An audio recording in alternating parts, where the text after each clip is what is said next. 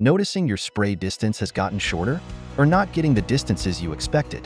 If your water source has 40 psi and 8 gallons per minute, the next thing is to check your sprinkler's filter. Using both hands, hold the neck riser up while rotating the green cap counterclockwise. Then pull out the filter below, either from the top or side. No need to get any tools. This whole process can be done by hand. Once you've cleaned the filter, or ensured that it's clean, reseat the filter back in the base. Screw the cap and nozzle back on until it's tight. Using the app, open the map for the zone you just cleaned. If your filters continually get clogged, consider an inline filter for the whole system. Another option is to remove the filter and nozzle and then turn on the map. This will flush any dirt caught in the lines that the filter missed.